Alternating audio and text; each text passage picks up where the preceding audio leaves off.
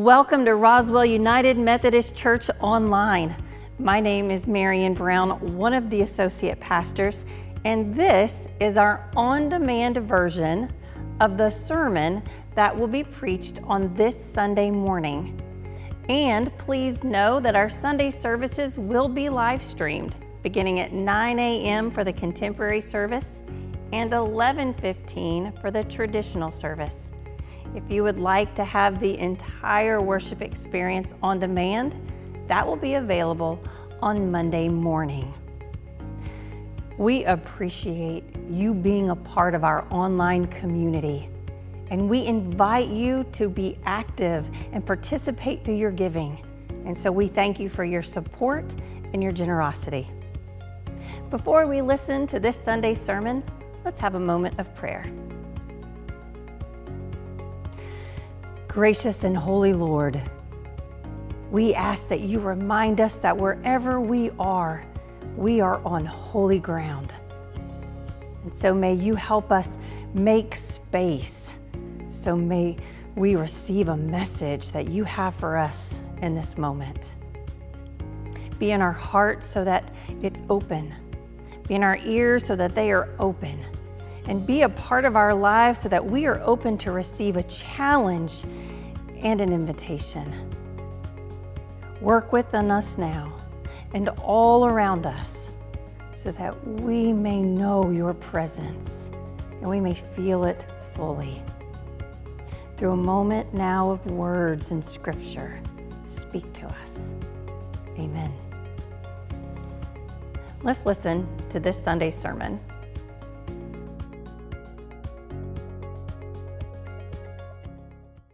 This morning I'll be preaching from the book of Acts, Matthew, Mark, Luke, John, and then Acts in the New Testament, Acts chapter 4, and I'll be reading verses 5 through 13, and this is what it says. And it came about on the next day that their rulers and elders and scribes were gathered together in Jerusalem.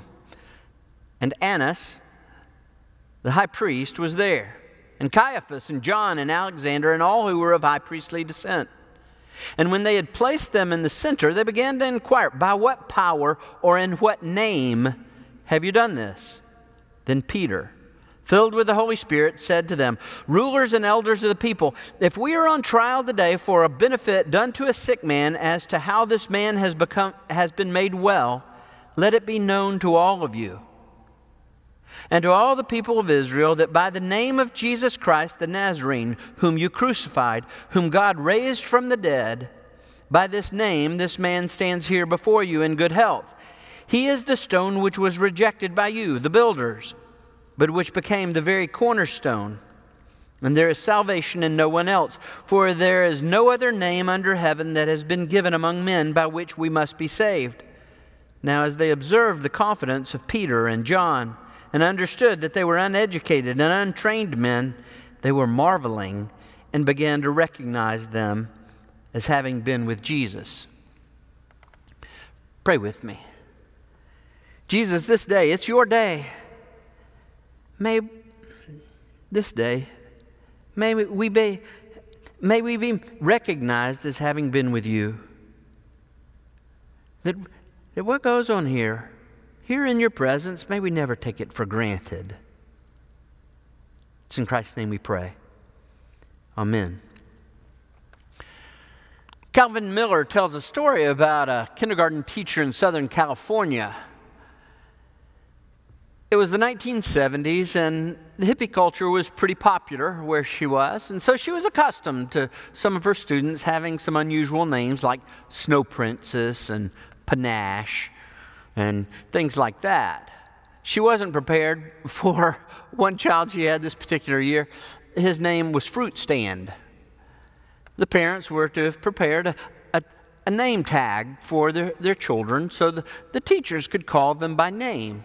So all day long, she was trying to prepare the child for different things that would go on during the day. Kindergartners needed a lot more instruction, and so if they were getting ready, she would call him back. Fruit Stand, come over, it's time for us to prepare to go outside. Or Fruit Stand, come over and have a snack. Well, Fruit Stand was a little bit slow on the uptake, but he took part in it. It wasn't until the end of the day that she was preparing the children to get on the bus. Well, the kindergartners didn't know their bus stops, so part of the preparation the parents were to do is on the name tag on the front side have the child's name, on the back side have the bus stop. And sure enough, she turned over his name tag, and there it was, Anthony.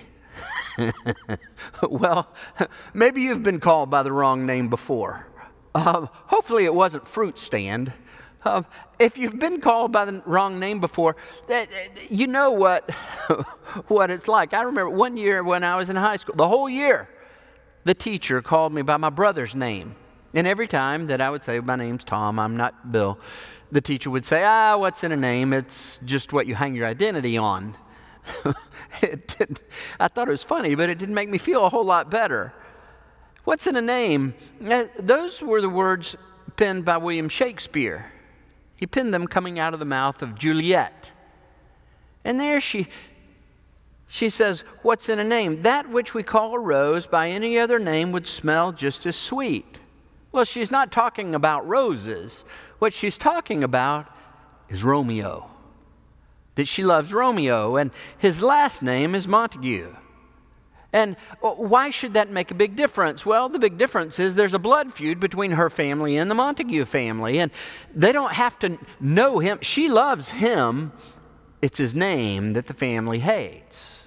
And so she's trying to, she's trying to say that the name shouldn't make any difference.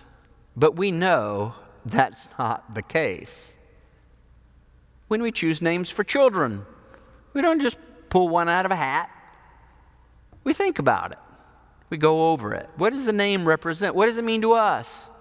What will it mean to the child? We ask a zillion questions about that name before we name our children. That names matter. In the Old Testament, the name of God, it was so important, it was so holy, it was so set apart and sacred that it wasn't to be used. As a matter of fact, there are very few times that the name of God is written, and when it is, it's not written out completely. Even today, we aren't exactly positive how to pronounce, is it Yahweh or is it Jehovah? It's because there are no vowels written there. Most often, God is called God, which is a title. Not Yahweh or Jehovah. Most often in the Old Testament, he's called Lord. He's called Almighty. He's called by a title or something that refers to what he does. And now, Jesus. Jesus is the name of God. The angel Gabriel came to Mary and Joseph and said, you will have a child and you shall call his name Jesus, which means God saves. And the angel goes on to say, for he will save his people from their sins. Well, a human being can't do that. Only God can save us from our sin. Well, Jesus was one of the most common of names. It was very much in the rhythm and melody of everyday life. So here there's a name change. A name change that God is going from a name, Yahweh or Jehovah, a name that even one of the 10 Commandments says you're not to use it in vain. You don't use it frivolously, and it's better not to use it at all, as a matter of fact, to be in a name that's in the rhythm and melody of everyday life. Maybe you've tasted that a little bit before. Maybe parents of someone that you grew up with, you called them Mr. and Mrs. Smith. And then once you became an adult, they said, oh, please call me Bob.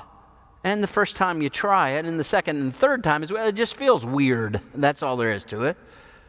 Because you gave a name to them that was more of a title, Mr. and Mrs. Smith. And now to be called by the first name, there's a change in relationship. It's not just a change in the name, it's a change in the relationship. It's a change in the relationship. And now Peter and John, again and again, are calling on the name of Jesus. It's not a name to be so holy and sacred and separate that it's not to be used in the here and now. that Peter and John, they go into Jerusalem, into a gate called Beautiful. That's not a description of it. That's the name of the gate. And there's a man there that he's not been able to walk since he was born. He's asking for alms, just a little money, a little anything that he can get by for that day. And Peter turns to him and says, "Look at me.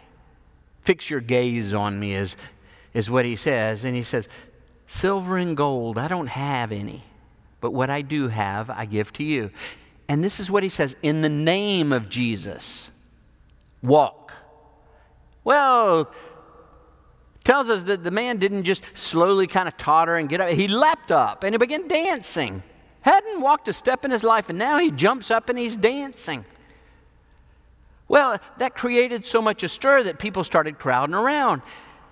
And Peter began to preach. He began to tell them who Jesus was, how he had been crucified, how he died, how he was buried, and that God raised him from the dead.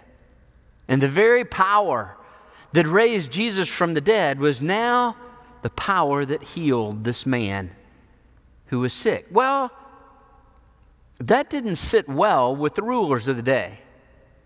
The rulers, it gives their names right here. Annas, Caiaphas, John, and Alexander. They weren't just rulers of the Jews in Jerusalem. They were rulers for the Jews over the whole world, and they have them on trial. And they ask them, by what name? By what name, says in verse 7, have you done this? It's the name of Jesus. It's the name of Jesus in the rhythm and melody of everyday life. It's in the name of Jesus that this man is healed.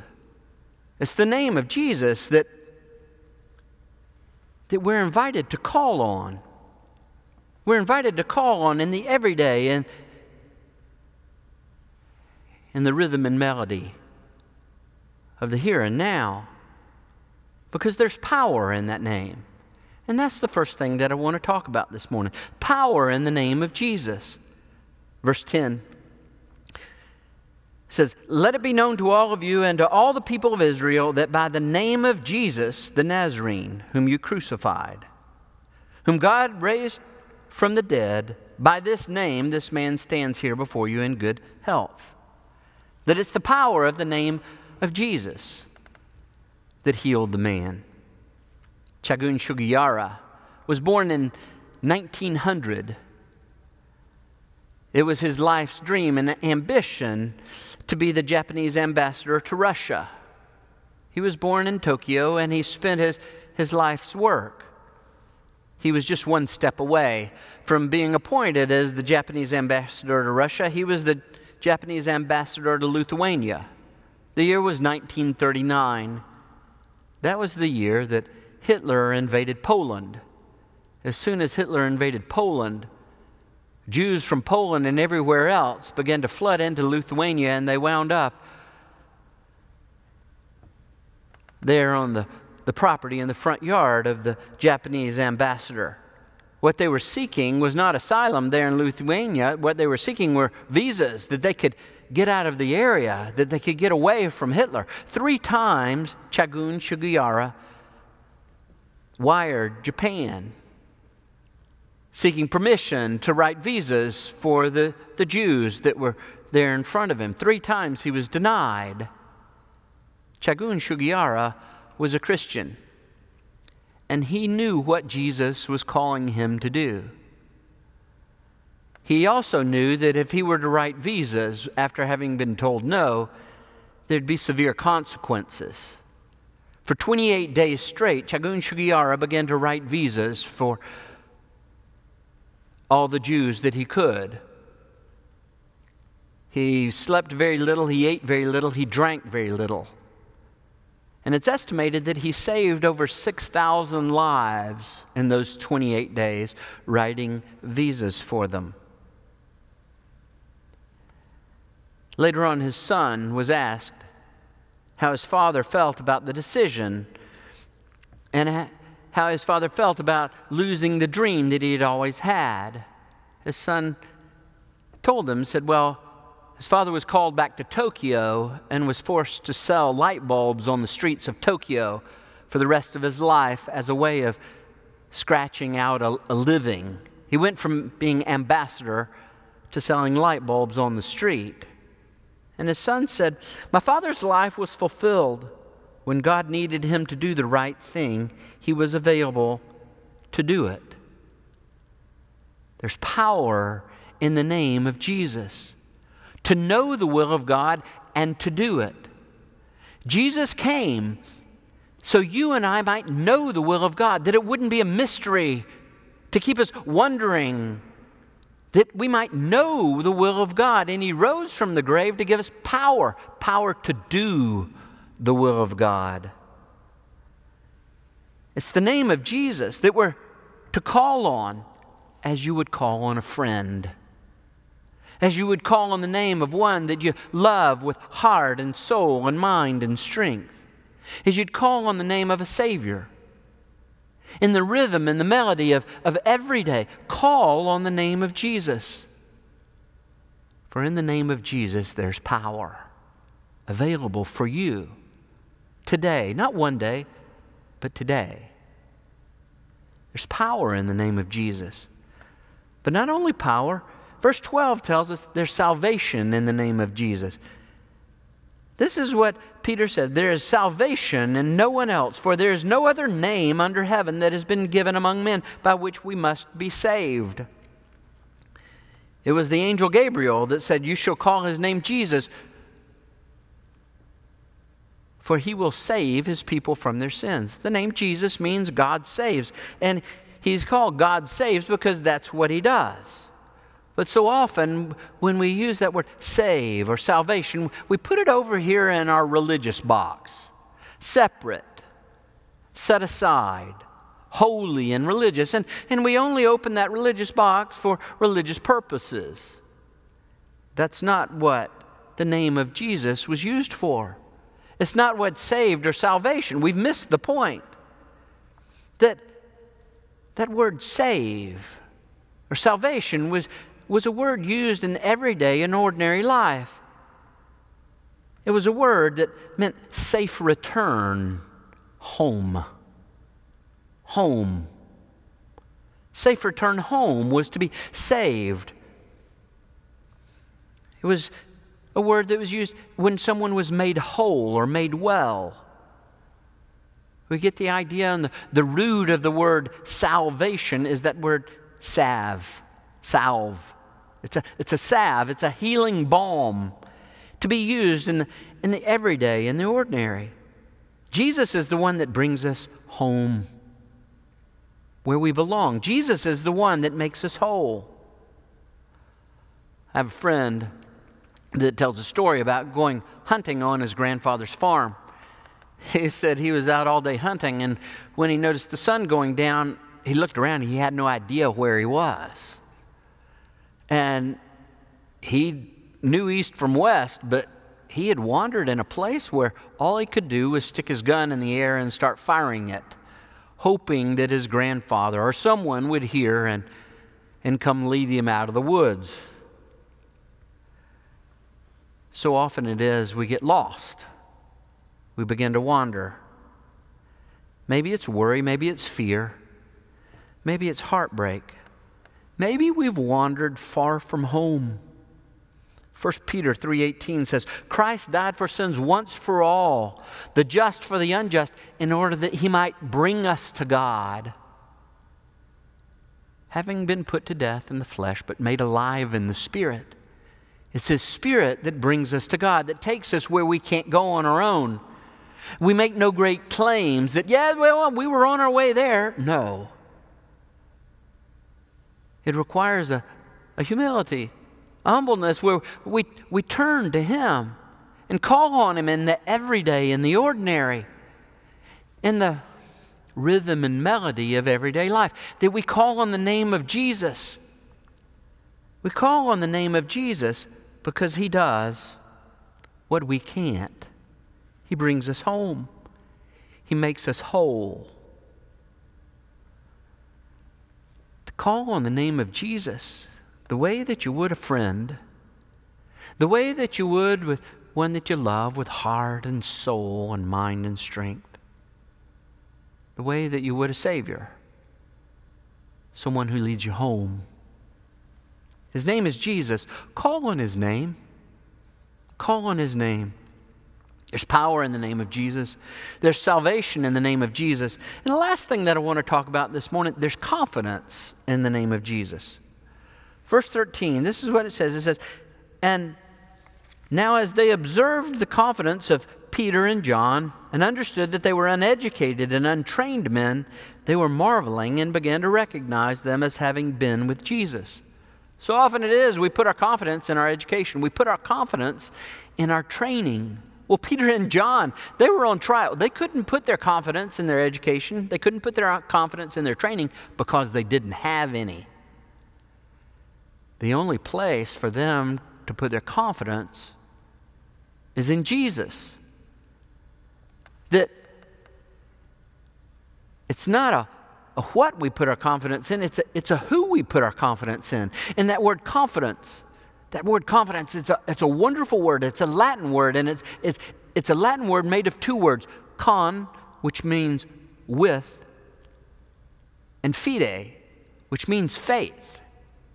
Well, we have faith, we have trust in a person, not in a list of rules or not in our goodness. It's with a trust, a confidence, a reliance on Jesus. And we're changed, not by our education, not by our training, but by Jesus. But by Jesus. At the end of the 20th century, Norman Vincent Peale was one of the most sought-after speakers in the United States. Robert Schuller had invited him to the Crystal Cathedral to speak. In his introduction, this is what Robert Schuller said. He said, I want to introduce to you the most dynamic person you will ever meet in your life. He is exciting and positive and winsome. He can reach down inside of you more deeply than anyone else you have ever known before. He will give you self-confidence and courage and a whole lot of other things you have always wanted in your life but have not had. Well, Norman Vincent Peale wondered how in the world he was going to live up to an introduction like this. Fortunately, he didn't stand. And Dr. Schuller went on to say, the person of whom I'm speaking, of course, is Jesus Christ. And here to tell you about him is my friend, Dr. Norman Vincent Peale. Well, Jesus does. Jesus does give us confidence and courage and a whole lot of other things that you've always wanted in your life but have not had. It's not just those things that we wanted in the afterlife. Yes, it's those things too. But whenever the Bible talks about eternal life, it's not talking about just the afterlife. It's talking about a quality, a texture of life that starts in the here and now, that starts today. 1 John 5:13 says, these things I've written to you who believe in the name of the Son of God, in order that you may know that you have eternal life. Not that you may wonder if you have eternal life, or you might think that you have eternal life, that you may know. Jesus came that we may know Him and have confidence in Him, in the everyday, in the ordinary, in the rhythm and the melody of everyday life. Call on His name. Call on His name the way you would a friend. Call on His name the way you would one that you love with all your heart and your soul and your mind and your strength. Call on His name the way that you would a Savior who leads you home. Because that's who He is. And He's here with us now. This morning it may be that you had great reverence for Jesus. As one who lived a long time ago, who had many great teachings to give. But you haven't ever called on His name as the one that's here with you now. That the name of Jesus hasn't become a part of the rhythm and melody of your everyday life. That Jesus is just a name that's been relegated to that religious box that you pull out when you're feeling especially religious. Jesus is here now, today. And it may be that you're in that place where you've wandered from home. Or it may be that you're in that place where you know that you're broken and you need to be made whole. That you want to belong, but you don't have confidence that you do. That's why Jesus came, so you and I would know, that we would know we belong to Him starting today and for eternity. I invite you to call on His name and to do it now as we pray together. Pray with me. Let's pray. Jesus, this day, we call on your name. Call on your name. And may this not be the only time, but we call on your name because we know that what we need is power we don't have. Power. Power to know your will and to do it. It may be that we've wandered away, or there's a brokenness. And we've whined and complained about our brokenness, but we haven't called on you. We may have looked for self-help, but we haven't called on you. We may have felt very sorry, but we haven't called on you. Jesus, this day, we call on you the way we would a friend, the way we would the one that we love with heart and soul and mind and strength. That you might give us that power we need to follow, to obey. That you might bring us home. That you might make us whole. And Jesus, that you might give us, well, a confidence, a courage, that when others see us, they might recognize that we've been with you and that our lives be transformed. I do believe this morning, Jesus, that there are folks that are calling on you now and asking for you to make your home in their heart. You've written this that we might know, call on your name and know that we have your life in us. A life that's abundant and full, that has the texture of eternity. And from this day and in the days to come, may we call on your name and not wonder about life. Amen. Thank you so much for joining us online. It is a blessing to have the gift of technology to have sermon this way. We thank you for participating. And just a reminder, if you want to see the live services, 9 a.m. on Sunday for contemporary and 11:15 Sunday morning for traditional services. And always we will have the full on-demand worship experience on Monday morning. And if there's ever a time that you would like to join us here at the physical location, we're located at 814 Mimosa Boulevard, Roswell, Georgia. We want to be connected with you. If you have a prayer request, please let us know by emailing pray@rumc.com.